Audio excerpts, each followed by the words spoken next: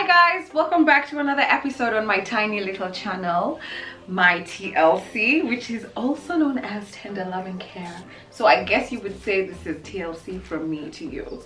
If it's your first time on my Instagram or my YouTube, wherever you may be watching this from, please remember to hit that like button, double tap on this video, leave a comment, and subscribe to my YouTube channel. Hit that notification bell so that every time I upload an episode, you get a little ping. Oh, actually, before we go any further, I want you guys to check out this athleisure I'm wearing. This is a I'll probably do this a nice back and forth for, a nice twirl for you guys after I'm done shooting this episode. Yeah, that's not gonna work, no. And this is an Adidas, and it also comes with a jacket, which is really cool. I've been wearing this today. It's already like going to 3 p.m. over here in our Nairobi, but I didn't feel like getting into jeans top or whatever. I just want to wear something cozy that I can go to the supermarket with, and I'm feeling this, you guys. I'll leave the details of his page over here. He has other ones, like, guys, I don't know football teams. Do Real Madrid, do what? Do not the Spanish ones. I don't know. So today, guys, I'm talking about vision boards. I know a lot of people bring out content about vision boards very early on in the year, but the reason I wanted to do this at this particular time is my target is to those people who are a bit skeptical about vision boards, who have created vision boards before and their vision boards have quote-unquote failed, or they feel like their vision boards haven't worked, or you know, it's like, okay, I don't get the hype around this thing because I've not been able to accomplish anything, and also because vision boards are things you can start or create at any point of the year. It's not something that you necessarily have to do in January at the beginning of the year, although it's good if you have something at the beginning of the year, because there's this, like, it's called the fresh start effect. So whenever you start things like on a Monday or at the beginning of the month or at the beginning of the year, you get there's a lot of momentum to keep at them until the end. Actually, for this particular episode, I had to take down some notes. This is actually the second time I'm shooting the vision board episode. I shot this about a month ago, but I wasn't happy in how I brought out the message, and I was like, I need to shoot this again and really gather my thoughts down.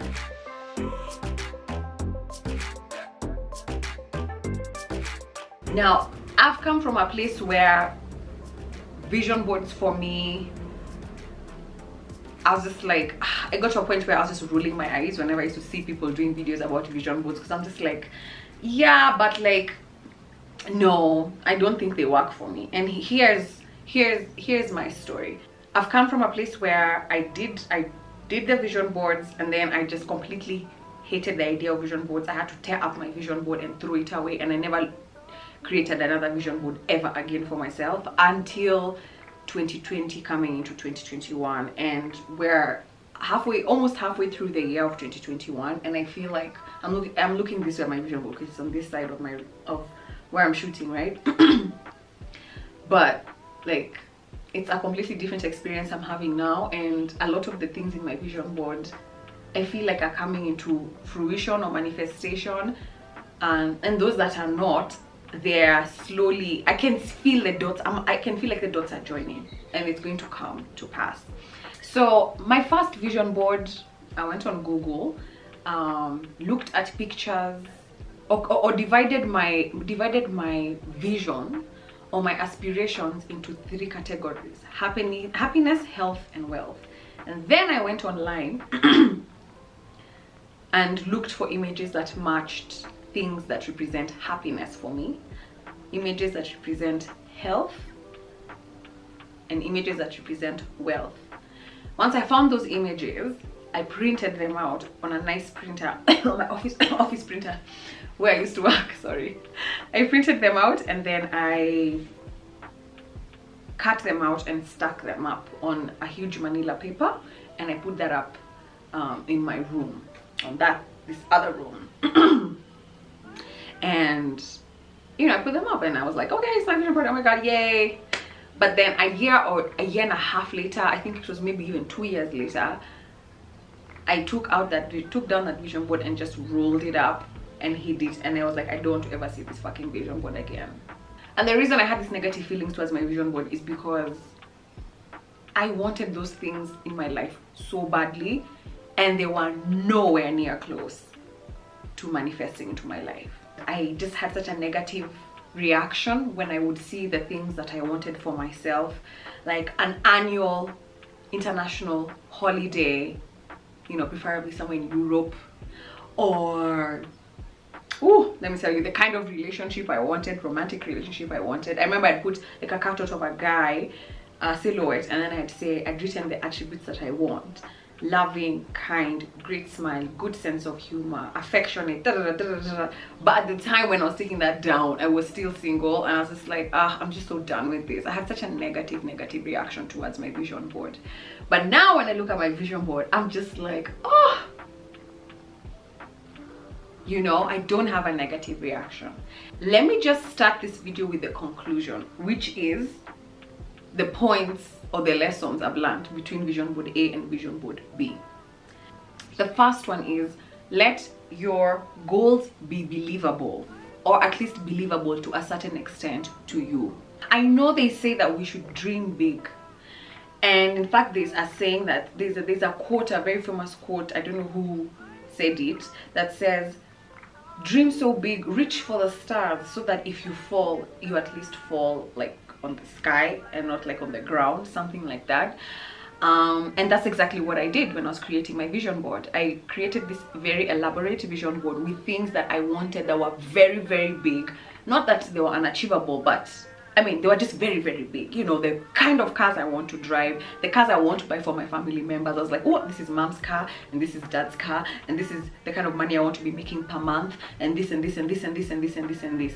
These were very, very, very, very big goals. But the thing is, they were not believable to me. Even to me, in my psychology, I was like, these are things maybe for in the next 15, 30 years, not in the next 5 years. So whenever I looked at my vision board, it was such a thing that's going to happen in the future. I wasn't looking at it in terms of how can it happen in my life now, okay? So by virtue of that, even with the whole knowledge we all have about manifestation, if you look at something and you're constantly visualizing about it being later, it continues to stay in the later if you're not able to align yourself with kind of like that vibration of it happening into your current life. My disclaimer, I have to say something about manifestation. I don't know what people talk about when they talk about manifestation, but that is on purpose. I purposefully have been removing myself or avoiding videos about how to manifest your dream house, how to manifest $10,000 a month, how to manifest. I don't like, and it's a trend now. I don't watch those videos because I'm avoiding getting into that whole manifestation, when this idea of manifestation in the way it's currently being referred to as very, like, you know, pop culture or whatever.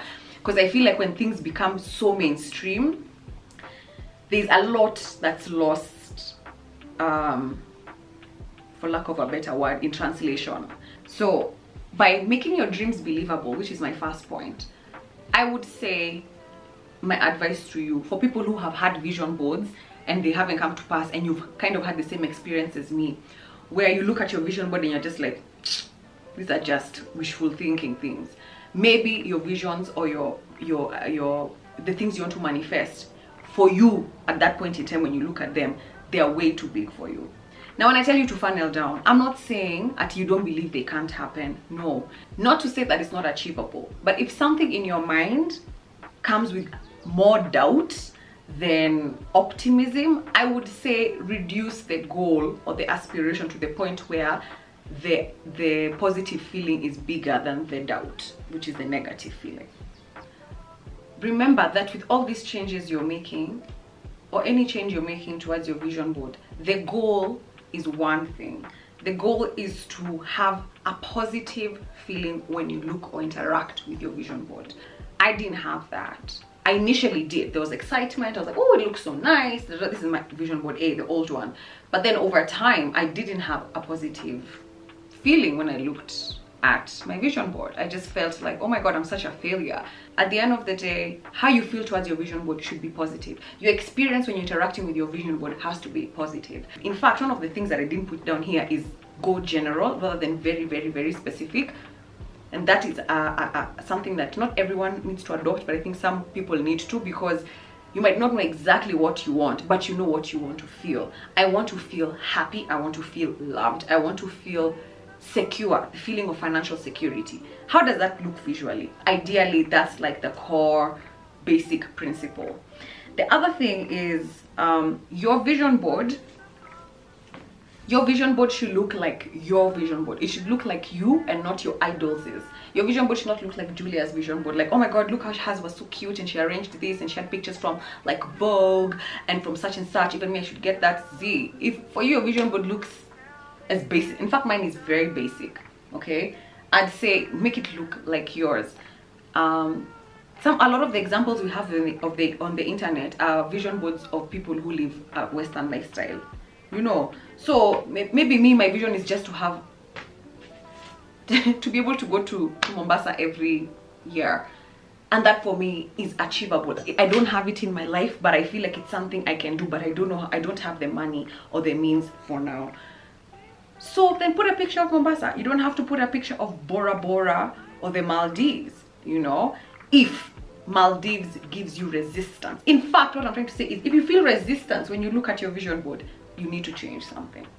Another thing is funnel down, which I already touched on the first point, which is to start small. If vision boards, if you have a more skeptical disposition like I do, I'd say start small. Start small and go as general as possible. What I've done, for example, for my financial goals, how I went general was, rather than saying I want this amount by this date, you know, I said I want an influx of money, and then I want a flow, a stream of money.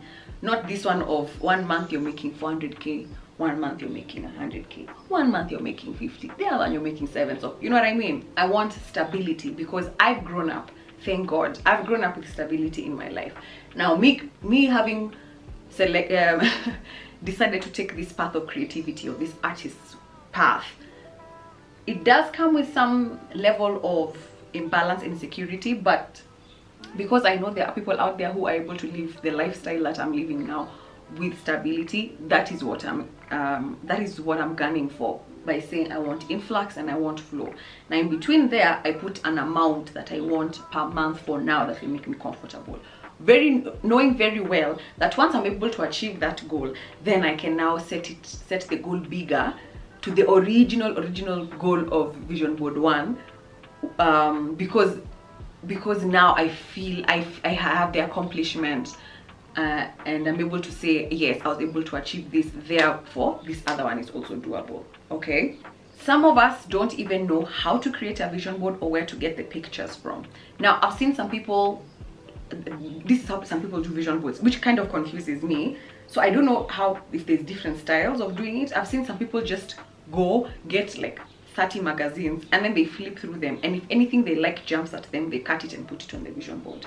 I'm not able to do that. So I don't know how people do their vision boards by just flipping through magazines and cutting. I'm sure maybe there's some more thought that goes into that, but because I'm quite an organized person, I like to know, I need to know the why of what I'm doing. By the way, you guys, even in social media, if you guys remember, just before Corona, before I became very serious with content creation, I used to post on IG like once in a month.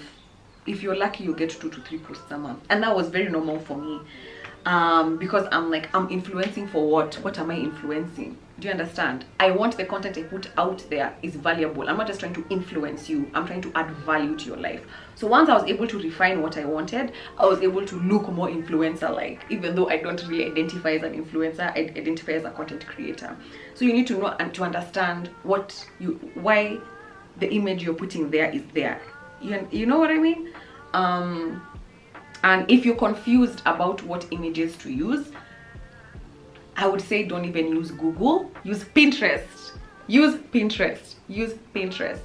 Because with Pinterest, I was able, the first time I didn't use Pinterest, my old vision boards, I just used to use Google. Now with this vision board, I used Pinterest. Pinterest has such, their search engine is very good. This time round, I went on Pinterest, got all my images on boards, and then I went on Canva, and you can use Canva for free.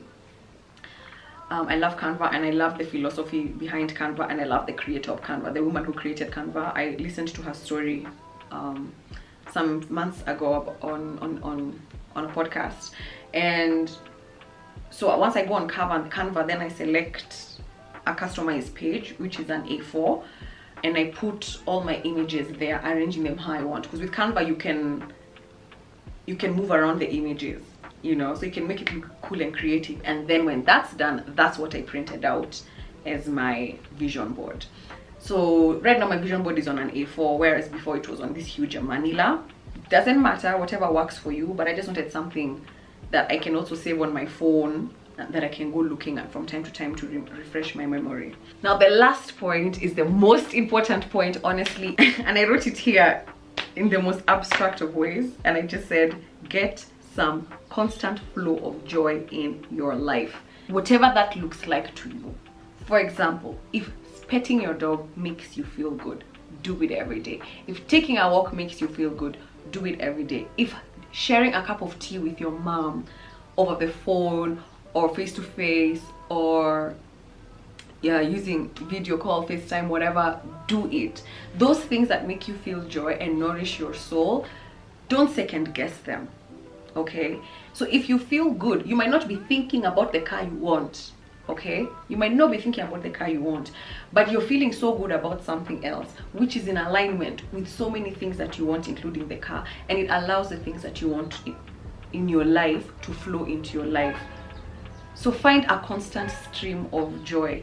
If waking up and meditating every day, taking a walk, avoiding overindulgence of alcohol makes you generally feel better, don't ignore those like intuitive nudges you have to do those things that make you feel good. The most important thing is how you feel towards your vision board.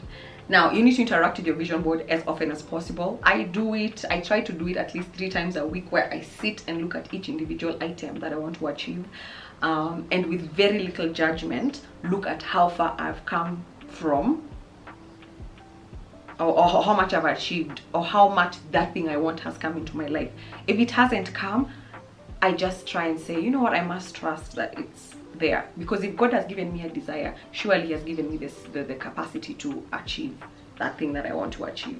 Because these things that I want to achieve now, they are still on the way to the big thing I wanted. That desire I had has not gone. It can, first of all, if you want something, it's impossible for you to not want it. You can decide to numb the feeling or to make it a dormant desire, but if you've desired something, it is always going to be your desire. In fact, it becomes a burden when you're not able to achieve it. So how about finding ways to let those things happen into your life, come into your life with a little bit more ease? And that is really the purpose of this video and what we're doing here today. And I think that is the end of my vision board talk. I hope this video has helped you. I'm going to show you my vision board so you guys can see a little bit of it. I won't show you everything because there's some personal items there. Okay, y'all, so this is my vision board. So these are like my financial goals, which, like I said earlier, influx and flow, with the amount of money I have wanted to come into my account every month. This is something else I've been wanting to do more often, which is giving daily gratitude and giving thanks, because gratitude is a huge part of you know, things flowing into your life. Excuse me. 12 books. I said this year I'm going to read a book every month. I know you can read more than 12 books a year, but I had so many opened books last year that I didn't finish, so I was like, this time I have to finish at least 12 of them. And I'm already, I'm on my, I've done a book every month basically, and I've never been able to do that before. Meditate more, which is what this is. This is just basically me achieving my goals. I want to spend more time with my pets. I want to do 10,000 steps a day. I've still not been able to achieve that. I want to paint again. And this is just, these are my gifts. My gifts, which I was told are my gifts because I went to this psychic medium, or I sought the services of a medium. And he told me that according to my spirit guides and God and whatever, these are my gifts. So I blew that up over here. Expression, communication, understanding, organizing, clairaudient, and empathy, or being an empath. This is a quote that I had Oprah. This is Oprah's prayer every time before she went on stage, that I decided to also put next to my vision board so I can also utilize it in my life. It says, use me, God. Show me how to take who I am, who I want to be, and what I can do, and use me for a purpose greater than myself. Yeah, and then this is just, I wanted to journal more and meditate more. So rather than saying every day I have to journal and meditate, I was like, let me just split it up. I don't have to do it every single day. So I split it up this way. And this is a money chant. If you guys want this money chant, please let me know in the comment section, and I'll share to you the link of this money chant, which I do every other day. And honestly, I feel like it has allowed this to happen for me. So I do that every day. And yeah, so that's my vision board. And just take you back here. As you can see, it's quite general. My vision board before was so specific, like I want this relationship by this time. But in general, I want happiness, I want acceptance, I want a sense of community. And that's basically what I did up there with spending more time with family, getting more quality relationships rather than quantity. And that's what makes me happy as an individual. So when I seek that out, whatever relationships come, as long as I'm able to get that feeling, that's enough for me. And going general, like I've said, has worked for me. Sometimes when you get so specific, you get lost in the detail. So I'd encourage some of you to go a bit more general. What do you want? By saying, okay, I want to become a successful this. Why do you want $1,000 a month or $5,000 a month? Why? Because you want to live the life you want. Because you want to be able to afford medical care. You want to be able to support your family financially, your siblings, your sisters, your cousins. Because you want to be able to travel and hang out with the people who you find are aspirational. That's the real reason behind. So look for things in your goals or in your vision board that are aligned to that desire, and not necessarily the amount. I feel that helps you get things, it helps you achieve things more. And that's it, guys. Trust the process. Do things every day that take you closer and closer to your maker, because as much as you're creating the life you want, the ultimate creator is the creator. So include him in your plans, or it, or the energy, or the universe, whatever you call your higher power, and I think everything will be great. If you've enjoyed this video, please give me a thumbs up. Please leave a comment on what you think about the whole idea of vision boards. And if you've enjoyed this, please let me know what you've liked in the video and what you want to see more of. And maybe we can catch up at the end of the year to see how our vision boards are going. Okay, guys, thank you for watching. Adios, and happy creation, and happy life, and happy vision board day, and deuces. I'll see you back here next time. Bye.